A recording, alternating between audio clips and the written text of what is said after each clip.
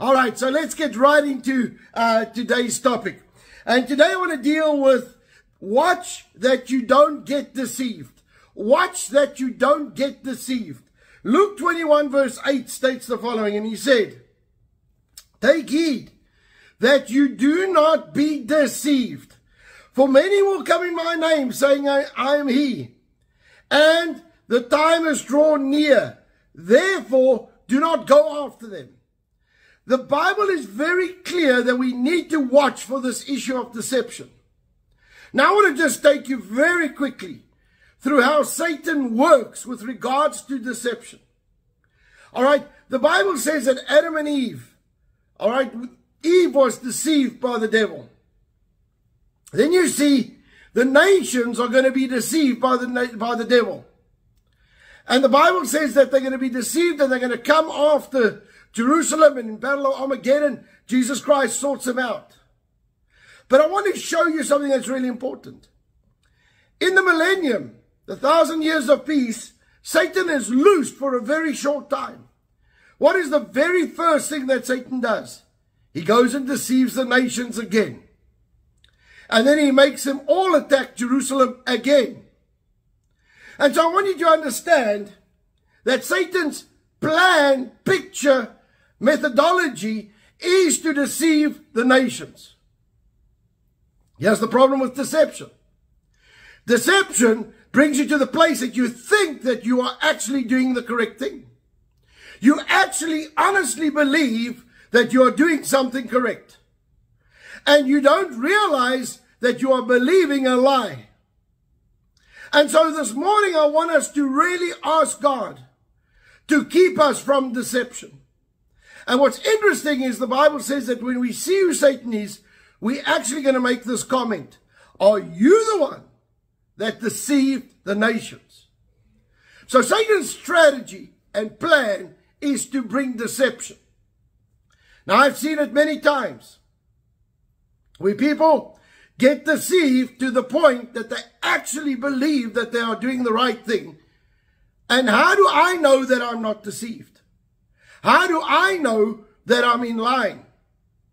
Two things, and check that you have this. Number one is you always line up with the Word of God. What does the Bible say about your action or deed or what you're trying to do? Number two, make sure that you've got some spiritual people around you to talk into your life, so that they can show you if you're going off track on anything, that they can direct you and bring you back online. Every one of us need this kind of protection.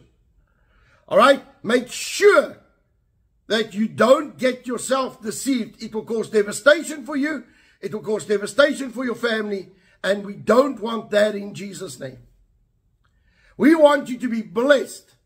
We want you to have an amazing journey, amazing life with the Lord Jesus Christ. But not to be deceived and not to let Satan come and get his way. Amen? And so this morning when we come around the table, we're going to ask God to help us so that we don't get deceived and to make sure that our checks and balances are in place. On the night that Jesus betrayed, he took bread and broke it. He said, "This is my body that was broken for you. Take it in remembrance of me." He took the cup. He said, "This is my blood that was shed for you. Take it in remembrance of me." The body of Christ was broken for your physical and emotional healing. The blood of Christ was shed for your salvation, protection, and provision.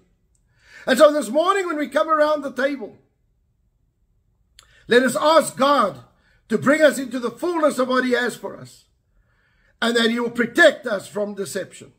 In Jesus' mighty name. Lord, we come before you right now. We ask you please to forgive us of any wrongdoing, any wrong thought, any wrong action, any wrong motive. God, I ask you please to forgive us and to wash us white as snow. But Lord, right now in Jesus' name, I ask you, Lord, to help us not to be deceived in Jesus' name. Lord, I ask you to help us and show us who we can trust, who we can put into our inner circle to help us stay on the line. Lord, I thank you that we are not going to fall for the devil's tactics or the devil's plans. In Jesus' mighty name. And everybody said, amen and amen. Lord, I pray right now that as we take of your elements, Holy Spirit, that you will lead us, guide us, and prompt us. Lord, when we start going into error, that you will immediately start prompting us in Jesus' name. We thank you for the covenant this morning.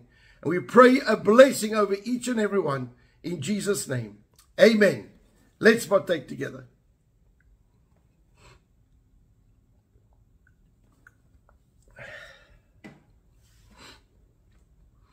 Lord, I pray right now for a physical healing. I command every form of sickness to leave our bodies in Jesus' name. I thank you, Lord, that we are healed by the power of God. Lord, I release the dunamis power of God into our bodies, and I command every symptom to go. I thank you, Lord, that we are healed, and we walk in divine health, and we walk in divine healing. In Jesus' mighty name. And everybody said, amen and amen. Well, folks, I'm so excited for this morning. I want to tell you what, it's a beautiful Saturday morning, and I love the Lord Jesus Christ. I trust that you are ready for a wonderful day today, and that you know that Jesus Christ is alive, and whatever you do, you are going to do with the blessing of the Lord in Jesus' name. And so, I want to tell you, I love the Lord, I worship Him, I honor Him, and I'll tell you what, as for me and my house, we will serve the Lord. And so let's pray together, because I'm going to pray over families. I'm going to pray blessing and peace and rest. I'm trusting God that these weekends become a weekend of rest. Let's pray. Lord, I thank you right now for your blessing over the families. Lord, I pray right now that every single family will be blessed in Jesus' name. Lord, I pray for supernatural rest. Lord, that we will use these weekends to rest and unwind and enjoy ourselves in Jesus' name. Father, I pray your blessing and anointing. And Lord, I pray that you're going to do something supernatural for each and every one this week in Jesus' name. Lord, I speak destiny and blessing over each and every person in Jesus' mighty name. And everybody said, amen and amen. Well, folks, I want to tell you, I want to ask that you have a wonderful, restful weekend. Try and take some time out. You know, last weekend we were in Durban, and the rugby was on, and the Bulls were playing Stormers. Man, I saw many people that were very unpeaceful. All right, the rest was not around. All right, so don't get yourself worked up over sport or something else.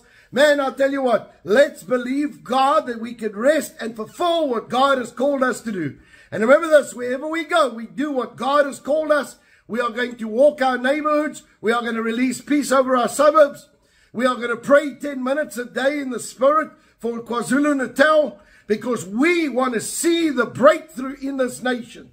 Amen. And so I am trusting God for the sleeping giant, the church, to wake up in this nation. Amen. So I want to let you know it's Saturday. So tonight, 7 o'clock, we've got a guest speaker. So please get ready. And I want you to be blessed in everything that you do. So let's get to our declaration. I want to remind you, when we do the declaration, we do this in faith. Every statement is true. I'm getting countless testimonies of people coming with testimonies where rules and policies have been changed. Things have been brought in line so that they can get a blessing. The same can happen to you and I if we stand in faith with each statement. So let's go. In Jesus' name, I declare by faith that I walk in divine favor. I have preferential treatment, supernatural increase, restoration, increased assets, great victories, recognition, prominence, petitions granted, policies and rules changed, battles won that I did not have to fight. All because of the blessing and the favor of God in my life. So saints, I want to bless you this morning. I want to say, go out with might, go out with valor, release peace, and remember most of all, speak peace over your family in Jesus' name.